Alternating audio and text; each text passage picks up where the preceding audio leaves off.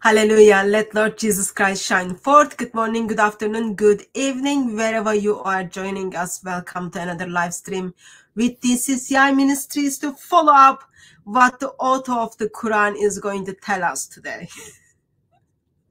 Peace of Christ with you, Robert. How are you doing? And with your spirit. It's very good to see you, Hatun. Thank you.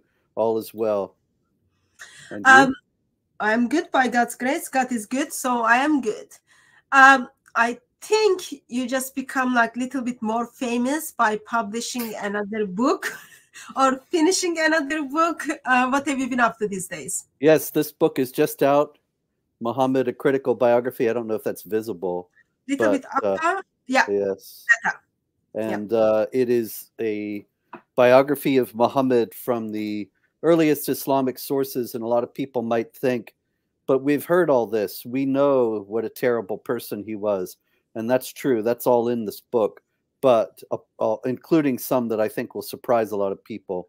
But also, this book is a historical exploration of the Islamic tradition so that people can see how much it's full of contradictions and inconsistencies.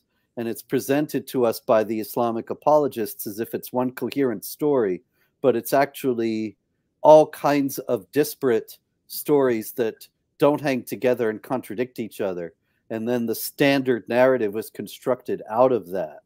But really, when you go back into the records, you don't even have consistency about his name, because some traditions say he was originally named Kutam and then became Muhammad later. So there are lots of biography of Muhammad. One of the earliest one kind of attribute to the Ibn Ishaq, and then we've got 21st century Muslim missionary biography. The most famous one is the Nectar of Prophet or something. The Seal of Nectar, yeah. Yeah, Seal of the Nectar. So the one you put together, is that something like shows us standard narratives has holes in it, or why are we not satisfied the biographies out there that you decided to put together one? Since yes. I don't like you kind of deceived people and then introduced Muhammad little bit lovely and nicer version. So I'm kind of thinking you just looked at the sources. So why did we need new? Why did we need new one? That's a very good question, because there are plenty of them out there. But this is the first and only one that I know of that compares the different versions of the stories to each other and shows how much it all differs. I mean, like, we take for granted, for example, that Muhammad was in Mecca for 12 years and then in Medina for 10. But even that is disputed. And there are all kinds of different versions which say, no, he was in one for this number of years and then the other for this number of years. And there's no consistency at all. We take for granted that Gabriel is the angel who supposedly appeared to him. But other versions say it was Seraphel, and then Gabriel replaced Seraphel after 3 years. Now, see, if Muhammad was a real person who was claiming that Gabriel had appeared to him, why would anybody make up other stories saying it was a different angel? But if Muhammad is a composite made up of lots of different stories of different people that were then put together and assigned to Muhammad, then you have to explain why in some cases there are stories that mention a different angel and things like that. So there are attempts to harmonize that are still in the tradition. So I am assuming book can be bought in Amazon, or where do we buy the book? Yes, it can be bought at Amazon, at Barnes & Noble. If there are any bookstores out there, ask them to order it, and it's out there. So I guess expectation is once we read the book, we won't only think Muhammad has holes in his biography, but also we will come out as like, well, which version should we trust? So since you are comparing different versions. It's just like the Quran. Okay. So it's not only you are the author of the Quran, but now you are the author of the biography of Muhammad. So you are putting Islam together. Yes. Yes. Building the hadith myself. Yes. I don't know of Seraphel in the Bible. I can't think of any passage in which he's there. You might have to ask Sam Shamoon about that, because he's got the whole Bible in his head. But I can't think of any passage offhand. I don't know where Seraphel, the name, comes from. Might come from Jewish tradition. Yeah, but not introduced as the angel of the Lord in the Bible. So that's something No, I don't think so. Yeah.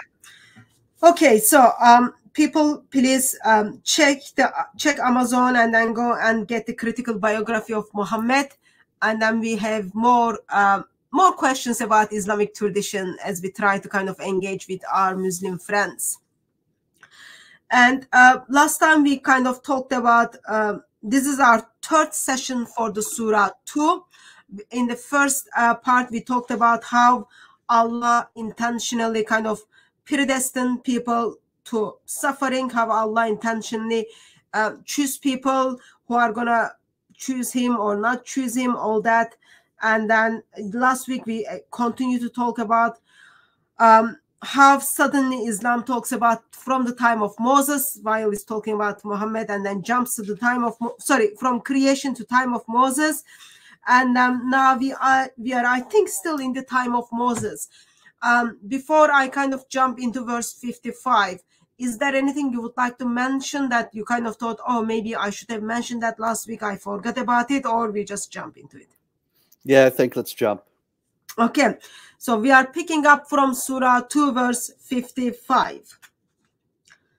And when you said, O Moses, we will not believe in you until we see Allah plainly, and while you watched, the lightning strikes you, when we received you after your death, so that you might give thanks. We revived you after your death.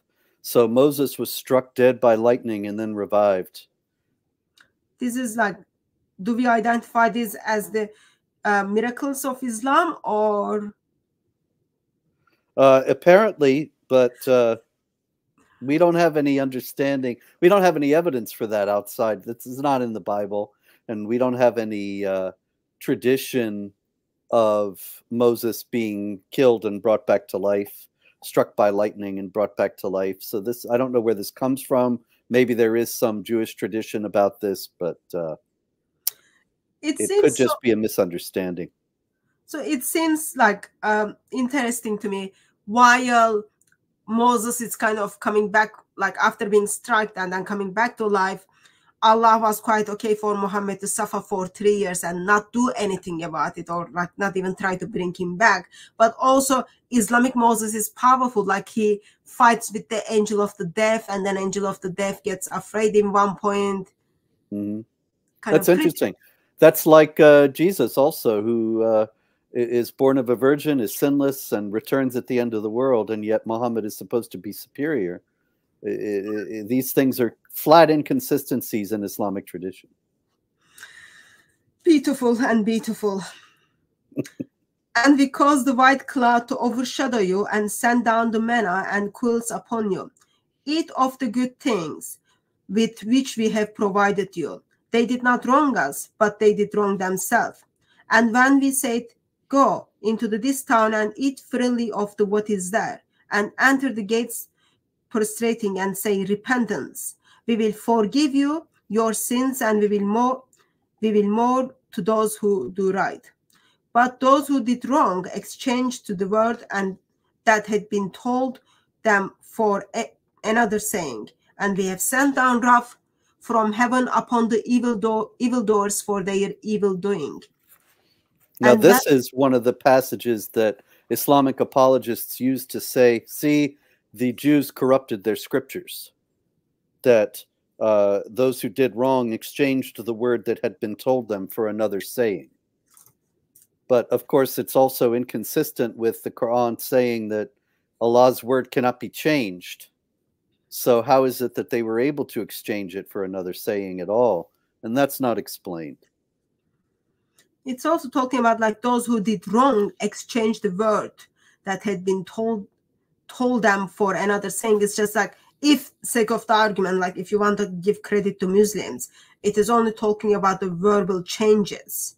Yes, it doesn't actually say that the Jews corrupted their scripture. Yeah. You have to have that in mind already and read it into the passage. But the passage is only saying that they took the word they'd received and exchanged it for something else. which could just mean that they rejected what Allah told them for some other teaching, but it doesn't necessarily mean they changed what Allah told them. Maybe it's also talking about context of the Quran, since Muslims change their word. You read Islamic sources, if it is not written before 650s, then we read from Islamic sources that Muslims were paying money to other Muslims to simply tear down their Quran. Like it was 60 dirham to just destroy the Quran. Maybe Allah is like foreseeing the future and then talking about the future, what Muslims are going to do. Indeed. Verse 60. And when Moses asked for water for his people, we said, struck the rock with your staff, and there gushed out from the 12 springs. Each tribe knew its drinking place. Eat and drink of what Allah has provided, and do not act corruptly, spreading the corruption on earth. There it is again. That's the third mention of corruption on earth. We're only 60 verses into the second chapter, and we have 3 mentions of corruption on earth, for which the punishment is in 533. Being killed or crucified, or your hands and feet cut off on opposite sides. So the Quran clearly has a fascination with the disobedience of the unbelievers and with their punishment.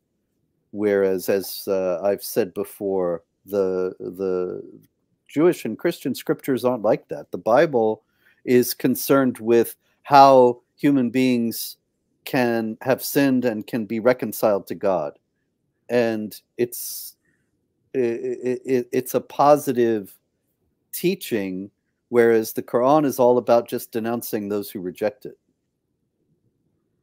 In one side, we've got God who is reaching out to his people and then saying, turn to me, versus in here is, I made you this way, and I am going to program you to spread corruption on the earth anyway, and here's your punishment.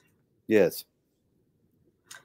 And when you said, O Moses, we are weary of one kind of food, so call upon your Lord for us, that he would bring forth for us from the earth, from what the earth grows of its herbs, its cucumber, its corn, its lentils, its onion. He said, would you exchange what is higher for what is lower?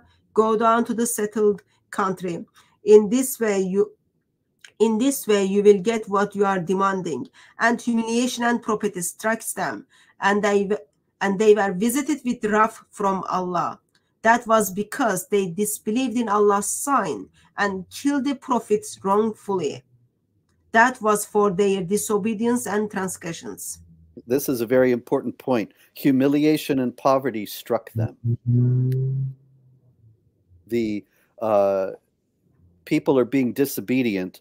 They say they would rather have cucumbers and corn and lentils and onions than the, does it even say the manna?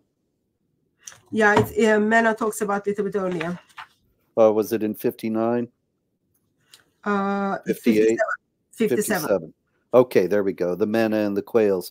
And they'd say, no, we want cucumbers and onions. And so he gives them humiliation and poverty. And this is a very important thing in the Quran. All the way through, we'll see this repeated several times. It's like everything else in the Quran. Humiliation and poverty come to those who disobey Allah. Allah blesses you in this world and the next if you obey him, and curses you in this world and the next if you disobey him. So in the Psalms, we read about how the wicked prosper and how sometimes those who are evil come out on top. And Ecclesiastes says that the race is not to the swift, and so on. That sometimes those who are undeserving have success and those who are deserving do not. And this is something that leads up to the cross of Christ and the resurrection, that he suffers although he is completely sinless and blameless, and then conquers death by his death. In Islam, there's nothing like this.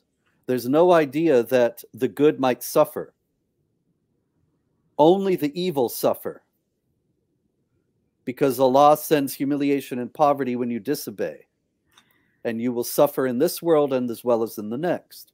So this creates an ongoing impetus for fanaticism, that you want to please Allah so you don't suffer in this world, so you become more fanatical, and maybe you have to kill or go jihad in some other way because you want to please Allah, and you know that jihad is the highest deed that you can do for Allah. So the absence of the idea that the wicked may prosper, which is in the Bible in several places, it creates a terrible cycle where you try to please Allah and you end up suffering, and so you try to please Allah all the more, and so you ultimately end up becoming completely radicalized, as the term is nowadays, or going jihad in order to please Allah, to try to improve your earthly situation. Whereas the Bible says there's no necessary connection between your earthly situation and your spiritual condition. So I hear quite a lot, especially these days, that people in Palestine are suffering. So is that because they've been disobedient to Allah and Allah is simply judging them? That's what the Quran would say. Okay. Can you think of a place where the Quran says that the righteous might suffer? There are several places where it says that the unrighteous will suffer in this world and the next, and that the righteous will be blessed in this world and the next. So where is there space? Where does it ever said that the righteous might suffer? So dear Muslims who are suffering, just reminded that Allah is very much happy with your suffering, and He's simply punishing you. Yes. Enjoy it. Verse 62. Indeed, those who believe and those who are Jews and Christians and Sabians, whoever believes in Allah and the last day and does right, surely their reward is in their Lord, and no fear will come upon them, neither they will grieve. So this looks very positive Yes. verse. Yeah, this is one of those verses that would be in the if we were to make an edition of the Quran that was favorite verses of non-Muslim politicians in the United States, this would be one, and the 256, there is no compulsion in religion, and the 530 chapter 5 verse 32, that whoever kills an innocent person is as if he killed the whole world. That would be about it. But this verse is sometimes invoked as saying, look, the Quran says that even if you're not a Muslim, you can be saved. And isn't that generous and wonderful? And if only the Christians would be that generous and say that Muhammad is a prophet, and that Muslims can be saved in the same way. But actually, that's not how it's understood in Islamic tradition. I have the critical Quran here, and in the note, I quote several Islamic authorities. Qurtubi, he says that this only applies to Jews, Christians, and Sabaeans who accept Islam, and they not become non-Christian, when they become non-Jews, then yes. Okay. And so that, I think, is the primary understanding of it, that Christians, Jews, Christians, and Sabaeans can be saved if they become Muslim. So, in other words, it doesn't actually say that you can just be a Christian and be saved. That would go against all kinds of other things that are in the Quran. So the verse talking about Jewish people, Christian people, and Sabians. Who is this third group? Yes, Ibn Kathir, he says there's a difference of opinion as to the identity of the Sabaeans, and he says some Islamic authorities, he notes, they say that they're people who don't have a specific religion, but that doesn't seem right. And then he says other people say they're a sect among the people of the book who used to read the Zabur, the Psalms, and others say there are people who worship the angels or the stars. Now, Sabaeans, the word means baptizers.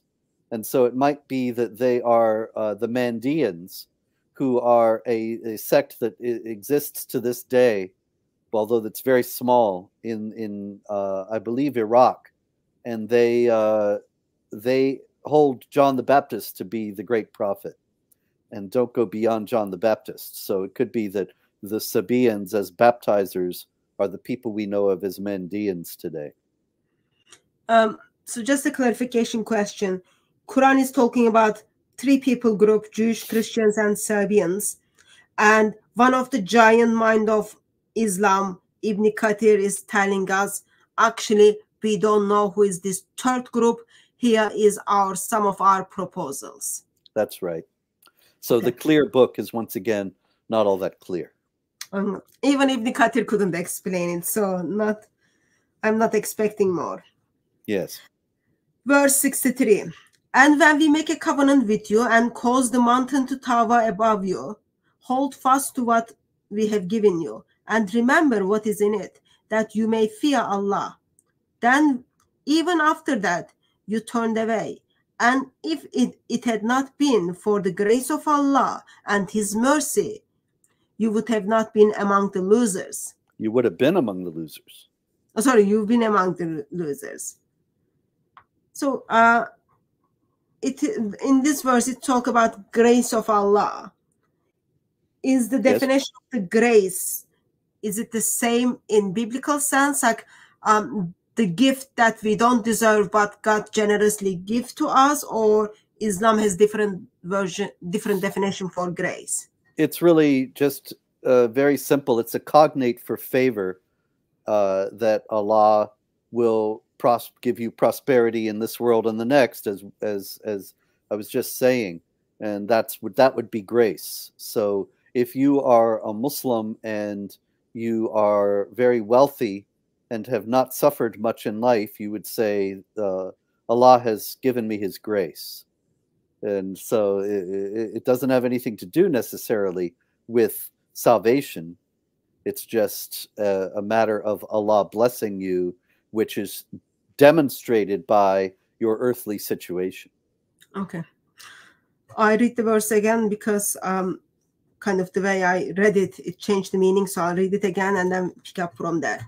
And even after that, you turned away. And if it had not been for the grace of Allah and His mercy, you would have been among the losers.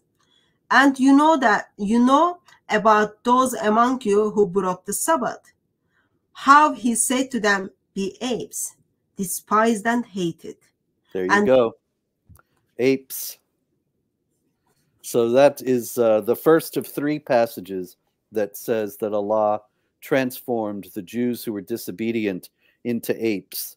Now, we know that this is referring to the Jews because of 63, when we made a covenant with you, and we already had Allah speaking about Moses. And so it does seem as if that is the covenant in question.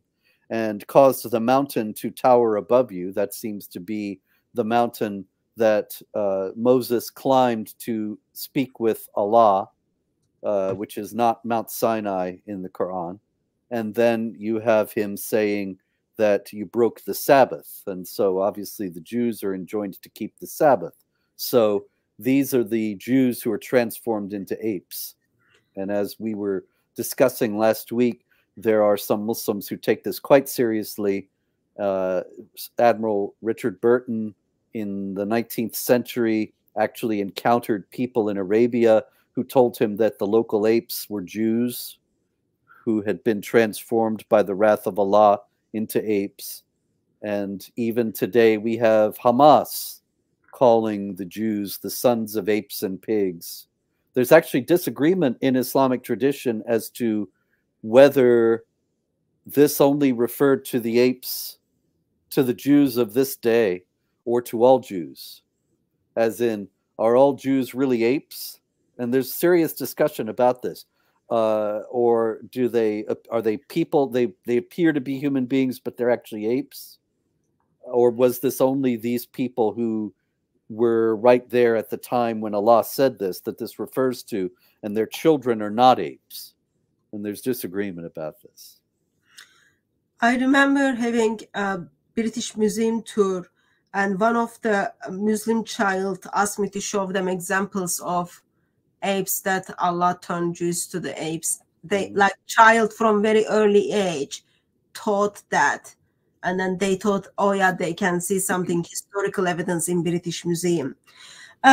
Do we have anything? Are you aware if there is any writings before the Quran using such a language for Jews? Not that I know of. There may Okay. be some, but I think this is something that is original to the Quran or to whatever source is being used to create the Quran here. Such a source of hate for human beings. Yes. Verse 66. And we made it an example to their own generation and to succeeding ones, and a warning to those who fear Allah. And when Moses said to his people, indeed, Allah commands you to sacrifice a cow, they said, are you making fun of us? He answered, Allah forbid that I should be among the foolish. Note that that's the cow. That's the title of the chapter. And it has nothing to do with anything. It's not an important part of the chapter. They could just as well have called it the apes. And it's a contradiction to the Islamic apologists who like to pretend that certain chapters of the Quran are honoring people by having their titles. The title is completely random. Yeah, but in this occasion, even the title is cow. It is not like, okay, nice cow meat. It's just like, okay, we are going to murder a cow. Yes. They said, pray for us to your Lord that he would make it clear to us what she is like. He answered, indeed, he says, truly, she is a cow that is either with a calf or immature, but between the two conditions. So do what you are commanded. They said, pray for us to your Lord that he would make it clear to us what color she is. He answered, indeed, he says, truly, she is a yellow cow. Her color is bright and pleasing to those who see her. They have two verses just discussing about the color of the cow and what kind of cow it is. Yes. Verses, you've got like some verses in the Quran which is like affect the core doctrine of Christian faith, but there is only one verse and without no discussion, without no explanation. Yes. Well, this seems to be a story. Once again, we have the Quran referring to a story, assuming that the people who are hearing it know what's being talked about, but we don't know. And this cow, why is it so important? Why it be sacrificed, or what color it is? It's not explained. Well, nice yellow color. Yes. Maybe Allah likes bright people. Yellow is actually a sign of being friendly person. If you wear yellow, that means like you are happy and you want to build friends, apparently. Okay. Allah maybe wants to build friendship with that yellow cow. They said, pray for us to your Lord that he would make it clear to us what kind she is. Indeed, cows are all much the same to us. And indeed, if Allah wills, we may be led to the right path. He answered, indeed, he says, truly, she is a cow that is unyoked. She is not plowed the soil or the water, the field. She is a whole and without blemish, they said. Now, you are bringing the truth. So they sacrificed her, though they almost did not. And when they killed a man and disagreed about it, and when they killed a man and disagreed about it, and Allah brought forth what they were hiding, and we said, strike him with some of it. In this way, Allah brings to the dead to life and show you his sign so that you may understand. So see, now it's just getting very strange here, because it says, when you killed a man and disagreed about it, and Allah brought forth what you were hiding, and we said, strike him with some of it. Some of what? We don't know. He's assuming that the people who are hearing know, but it's not explained. So in 7th century, Allah is talking about 1400 BC, and Allah is assuming within that over 2000 years, people, Muslim people, this audience are knowing what Allah is talking about. Yes. In verse 21, it looks like kind of cheated version of Deuteronomy chapter 13. Instead of, it needs to be lamb, but it's just like they just put it cow and then adopted with the cow definition. Yeah, that could be. And of course, there's the golden calf, but it's all sort of garbled. You see, it doesn't. It's not a coherent narrative, and it doesn't even make sense in itself.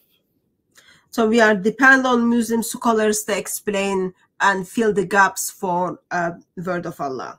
Exactly. Then even after that, your hearts were hardened and become as rocks, or worse than rocks for hardness.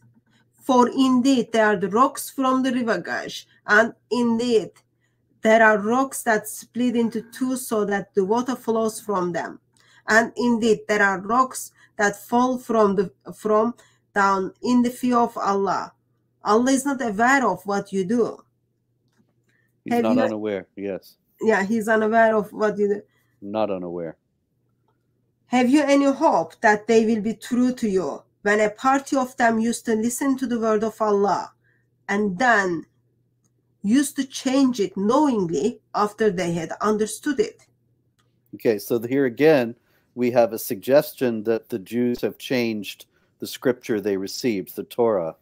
But here again, it's not certain that that's referring to actually changing what is written in the scripture, but it's unclear.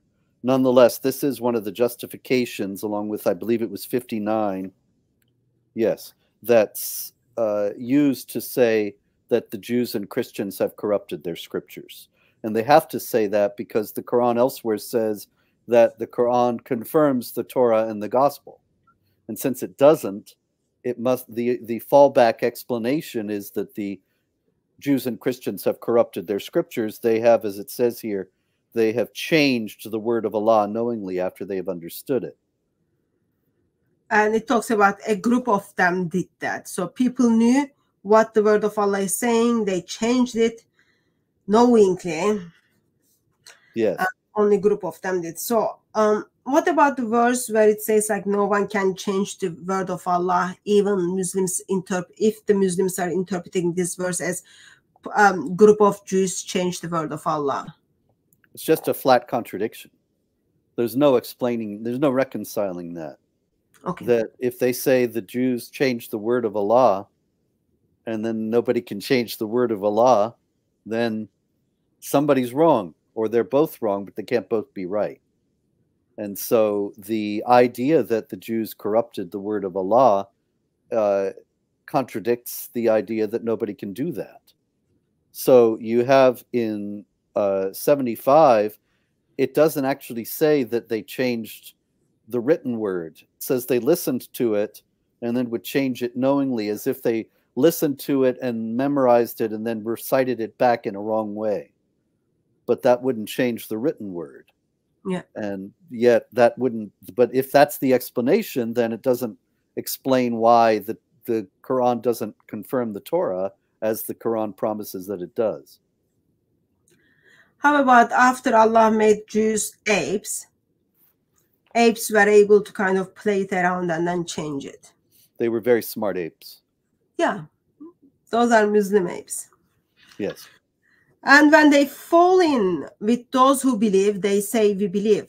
But when they depart with each other, they say, do you tell them what Allah has revealed to you so that they may argue with you about it before your Lord?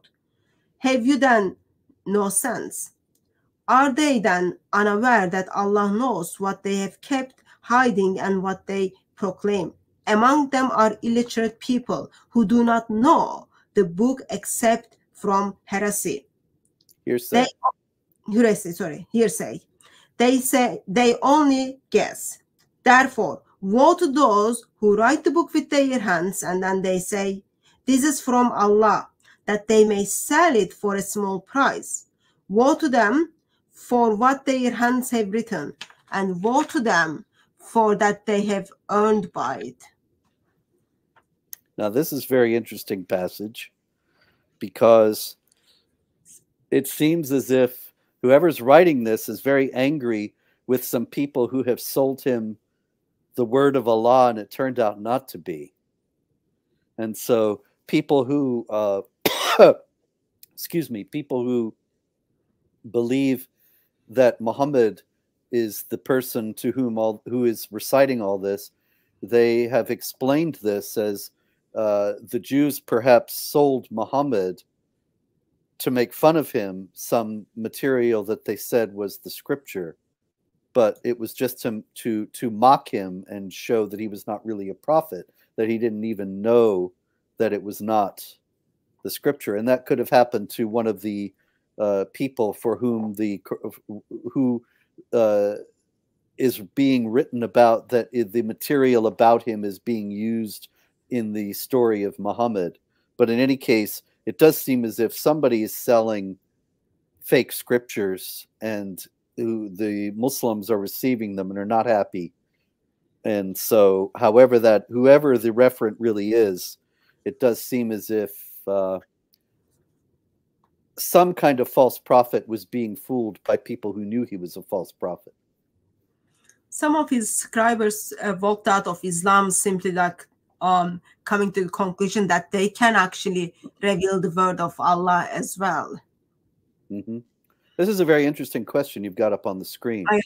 I forgot that. Is it possible that the allegation against Christians changing their scripture references the Syrian church abandoning the Diatessaron in favor of the four Gospels in the time of Rabula in 400 AD?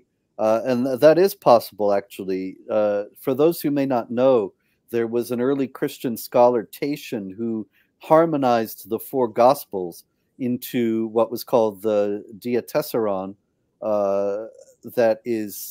that means from four. And so it is a single gospel that is made out of Matthew, Mark, Luke, and John. And the Syrian church used it originally, but then went back to Matthew, Mark, Luke, and John as they were originally constituted. And so the person who's asking is wondering if this is what the reference is to the Christians changing the scriptures, or to the changing of the scriptures. And remember what I was saying, I don't know if it was last episode or a couple of episodes ago, about the possibility that the mysterious letters that begin many of the Quran chapters are actually notations for liturgical use in a lectionary, that you first read section Aleph and then section Lam and then section Mim. So it says at the beginning of chapter 2 of the Quran, Aleph Lam Mim. And so it's that would actually support this idea that these are all Christian texts that were adulterated to create the Quran. And so it's a possibility. We can't say it for certain, but it's a possibility. Yeah. Just a side note, when we look at the history of Islam, we get to see the corruption of the Christian scripture apparently appeared in mid-11th century. Before that, Muslims have full confidence that Bible is reliable word of God. Until 11th century, things changed from then. It's when they were encountering Christians in large numbers because of the Crusades. Yeah, so they had to come up with some explanation. Yeah, they were not converting, so okay, why they don't believe in Muhammad? And then they look into it. Oh, Muhammad is not in the Bible. What is the best conclusion to arrive? They changed, they corrupted their scripture. Exactly. Verse 18. And they say, the fire will not touch us except for the certain number of days. Say, have you received a covenant from Allah? Indeed, Allah will not break his covenant. Or are you talking about something you do not know about? No, but whoever has done evil and his sin surrenders him, such people are rightful companions of the fire. They will remain in it. And those who believe and do good works, Such people are the rightful companions of garden. They will remain it. See how Now, encouraging these verses in it. what's that now? How encouraging this verse 82 is. Yeah, you know, it sounds like it is, but it's really terrible because you have the very simple. Once again, it's all very simple. There's never anything very complicated in Islam, which is why it's so silly when Islamic apologists speak to non-Muslims and they say you don't understand it. You have to know Arabic, or you have to study in a madrasa or something. You don't understand it. It's very difficult to grasp. It's actually all very simple. And so it's saying that if you have done evil, you'll be in hell, and if you've done good, you'll be in paradise. And that sounds great, except for the fact that nobody can say that they have always done good works. And this is the conundrum that the Quran presents but never solves. That everybody has done evil or sinned at some point.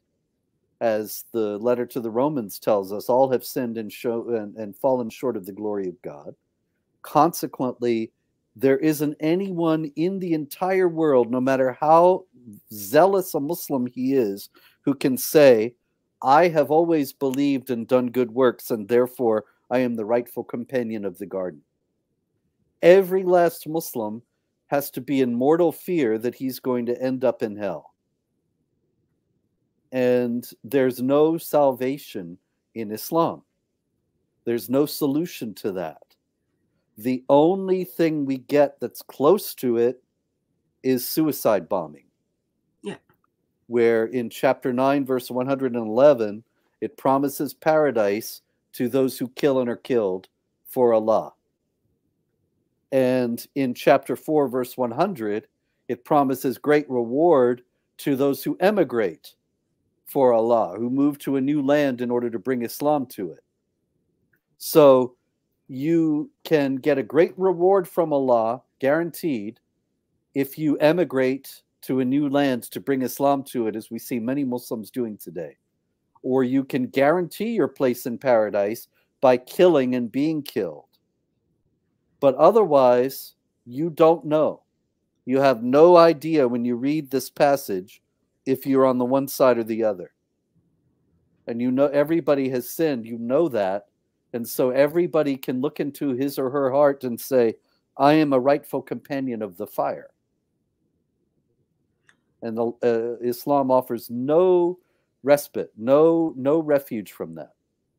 So because Allah doesn't give the insurance for these beautiful gardens, therefore we are not surprised to see Muslims who want to kill in the name of Allah or want to get killed in the name of Allah, as well as Muslims who chooses to move to different land to spread Islam, are kind of choosing those ways, because Islam doesn't offer them, Allah by himself doesn't offer them ticket to their gardens. They kind of do their part so that they get into garden by killing in his name or moving to different country. Yes. And so that's really a terrible passage. Out of all the terrible passages that we've read so far, this one condemns every last person on earth to hellfire and does not offer any way to escape it, because nobody believes and does good works unanimously and at all times without any exception. Like, not knowing what's going to happen in an hour or next week is already scary by itself in this world. But for Muslims to not know where they are going to end up for eternity is much more scary. So therefore, they choose the ways to know how to get there. That is simply killing in his name, killing in the name of Allah, or moving to different countries. It is not good place to be. So therefore, Yes. I guess in one sense we can understand why Muslims are kind of killing in the name of Allah, why they are doing what they are doing. Yes. Verse 83. And when we were when we made a covenant with the children of Israel, worship no one except Allah, and be good to your parents and relatives, and to the orphans and to the needy, and speak kindly to mankind, and establish prayer and give alms. Then after that you turn back, except for a few of you, as you are backsliders. And when we made a covenant with you, do not shed the blood of your people, nor turn your people out of your homes. Then you ratified it, and you were witness. Yet it is you who kill each other and expel a party of your people from their homes, supporting one another against them by sin and aggression. And if they come to you as captives, you would ransom them, though their expulsion was itself unlawful for you. Do you believe in part of the book and disbelieve in part of it? And what is the reward of those who do not, who do so, except disgrace in the life of the world? And on the day of resurrection, they will be consigned to the most gravish suffering. And for Allah is not aware of what you do. So you have this indictment of the Jews here, and there are many, many others, as we will read along. And it looks as if they've done all these terrible things, and therefore they are being punished. But once again, we have to remember, who is it that made them do all these terrible things? Is that takes us to verse chapter 2, verse 7? Yes, exactly. Yeah. It's Allah. Chapter 2, verse 7. Yeah. Allah has sealed their hearing, yes. Yeah. So it's Allah who's made them behave this way, so that he can condemn them to hell. Allah is just being good. Muslims are just being good Muslims, or in the context, whoever those people are, they are being good, what Allah is ordering, yet Allah kind of specially programming them to end up for suffering. Yes. Verse 86. Those are the ones who buy the life of the world at the peace of the hereafter. Their punishment will not be lightened, and they will not have support. And indeed, we give the book to Moses, and we cause the succession of messengers to follow after him. And we gave Jesus, son of Mary, clear proof, and we strengthen him with Holy Spirit. Is it always the case that when a messenger comes to you with what you yourself do not desire, you grow arrogant, and some of them you disbelieve, and some you kill? Go on. And they say, our hearts are hardened. No, but Allah has cursed them for their unbelief. So little is what they believe. And so when here the Jews say, our hearts are hardened, which we just were talking about in verse 7. Allah has sealed their hearing in their hearts. And so it's as if they are anticipating our objection here, that the Jews say to Allah, our hearts are hardened, like you've made us this way. That's why we act this way. And he says, no. But he just said the opposite a little while ago in verse 7. So here is yet another contradiction. He's hardened their hearts, or he hasn't. He denies doing so here. And in verse before that, it is talking about, like, when the prophet comes, if you don't like their message because your desire does not match with their message, then you grow arrogant. And then you go further. Sometimes you even kill some of them. And then you bring that in the 7th century. That's what Muhammad approached the Muslims. He brought the message which their desire, which Muslims were desired for, or he introduced the message which any man can desire for. Therefore, he lived happily after until he got killed, of course.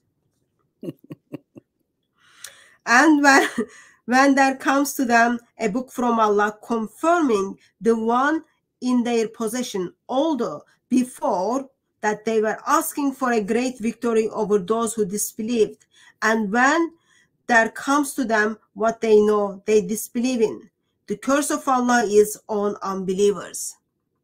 So they got, when there comes to them the Quran that confirms the Torah, they refuse to believe it. And so the Quran is supposed to confirm the Torah, which of course it does not. And this is why they say that the scriptures are corrupted. Yeah. And the curse of Allah is on unbelievers. What Yes. they sell their souls for a while. Then they should disbelieve in what Allah has revealed. Begrudging the fact that Allah should reveal things out of His bounty to one of His slaves from His wishes. They have brought upon themselves anger upon anger. For unbelievers, there is a shameful doom.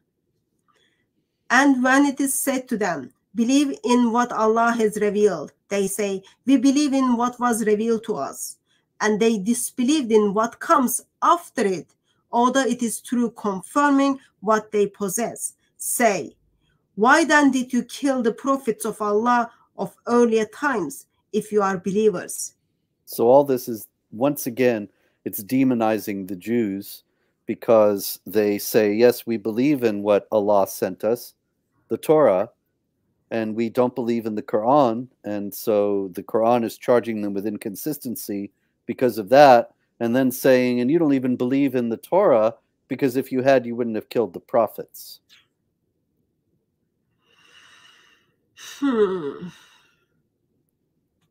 And Moses come to you with a clear proof. Yet, while he was away, you chose the calf, and you were wrongdoers.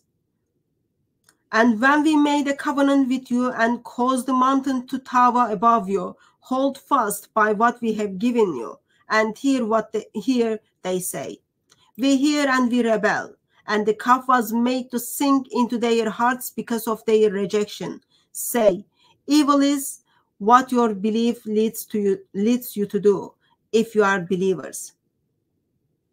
Say, if the abode of the hereafter in the province of the Allah is indeed for you only, and not for other people of mankind as you pretend, then long for death if you are truthful. So there you go. The jihadis always say, we will win because we love death more than you love life.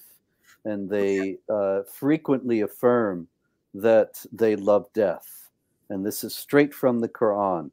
But here you have a big problem for Muslims that they never acknowledge, and that is that if Allah is the creator of the universe and the creator of this beautiful world, then why would they not love life if He is the author of life? And if they only love death and destruction, as seems to be the case, then maybe they don't love the author of life, they love the enemy of the author of life. And their God is not actually the creator. Evil comes to give, brings death versus Jesus comes to give life. Yes. 95. But they will never long for it because of what their own hands have sent before them. Allah is unaware of evildoers. And you will find them in the greediest of mankind for life, even more than the adulteries. Each of them would like to allow to live 2,000 years, and to live would by no means remove him from the doom. Allah is the seer of what they do. Say, so Allah is criticizing them for loving life and wanting to live longer. And so, as you noted, Jesus says, I have come that they might have life and have it abundantly. It's exactly the opposite message. Yeah. That's what kind of helps you to think through. You know, when Israel was kind of murdering the hostage, Hamas was murdering the Israeli hostages. like in last 6 hostages that they were murdered, they published like some of the clips which has been sent out, like how even in that, like it's talk about how Hamas terrorist is asking the lady, oh, does your how much does your father love you? How much does your father will give you? So love to life versus Hamas's love is to death. Why? Because Allah in here criticized those people who love to live. Yes, it's a bad thing. It's presented as a wrongdoing in the Quran if you love life and want to live, which is a completely foreign idea. It should be noted by those who believe in the Abrahamic religions and want to have Jews, Christians, and Muslims all working together and seeing each other as brethren. This is a fundamentally different idea from what the Jews and Christians believe, that life is a good and that the creation is good, that God created the world, and every day it says, and he saw that it was good in the right at the beginning in Genesis. And so if it's good, you should love it. Why would you not?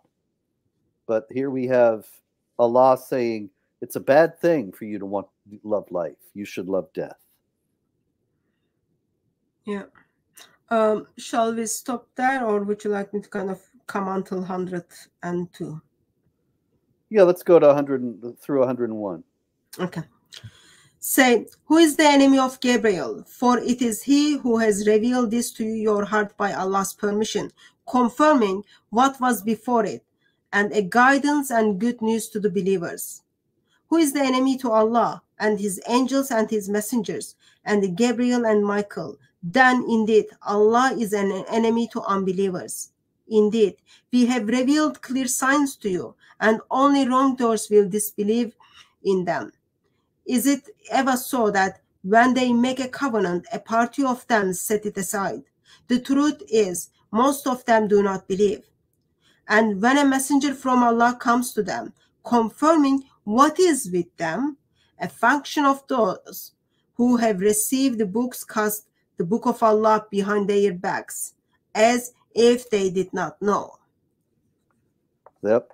So you see where they get the idea of corrupting the scriptures. But once again, here, as in all the other passages, this doesn't actually say they changed the wording of the scripture, only that they threw the book of Allah behind their backs. They were hiding it supposedly to avoid having the Muslims show them that it confirmed what they were what's in their own scriptures, that the Quran and the Torah are the same. And it's all of this, of course, is also an impetus to anti-Semitism to this day, because the Jews are presented as so relentlessly evil and rebellious against Allah. Just a quick question. So I can understand that if someone is disobeying Allah, Allah is calling that person as, oh, they are enemy to me, because Allah is the so-called creator of universe, all that junk. And then, but what about like angels? Why would someone would be enemy to angels and Gabriel and Michael? Well, remember that the Quran has rebellious angels who rebel against Allah. And so the distinction between the believers and the unbelievers extends to the angels and the jinn, as well as to human beings. And so if you become an unbeliever, then you're an enemy, not just of Allah, but of the angels who are on his side, and a friend of the angels who are against him. So why does Allah is making distinction between angels and Gabriel and Michael?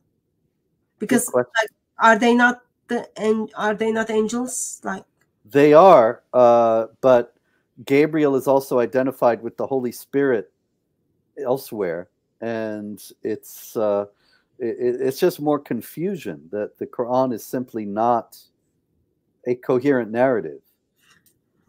Okay, so you mean it's just miracle? It's what now? It's miracle, not confusion. It's miracle. Yes, okay. It's a miracle. Okay, we stopped there. We stopped in verse 102. 2, that's where we will pick up next week. Well, very good. Yeah, before I let you go, would you be kind enough and then remind us again where people can find the critical biography of Muhammad, and why did you put down critical biography of Muhammad once again, if you can remind us that? Yeah, thank you. It's at Amazon, it's at Barnes & Noble, and should be at your bookstore, or order it there. And Muhammad, A Critical Biography is an examination of the life of Muhammad as the earliest Islamic texts show us, but also it's an examination of how those Islamic texts disagree with one another, and that showing that the narrative that we understand about Muhammad was fashioned out of very contradictory material, and that it's clear. I don't think anybody can read this book and come away thinking Muhammad was a historical person. It's all just competing myths and legends. So this book will give us more resources for us to ask our Muslim friends which version of this story is correct, or which Muhammad you choose to follow. So good resource. Get in touch, buy it from Amazon, and then read it and then use it. And if you've got any problem with the book, just let us know. We can make sure we know what you are talking about. What is your problem? If with the problem with the book, not problem with Muhammad. I am assuming you will have problem with Muhammad. So. Well, I know some people will read the book and then cast it behind their backs. Oh, but, maybe that's how Allah wanted it to be. Yes, exactly. Thank you very much for joining me, Robert Spencer, and thank you very much everyone who joined us in the chat. By God's grace, we will see you next week on another live stream.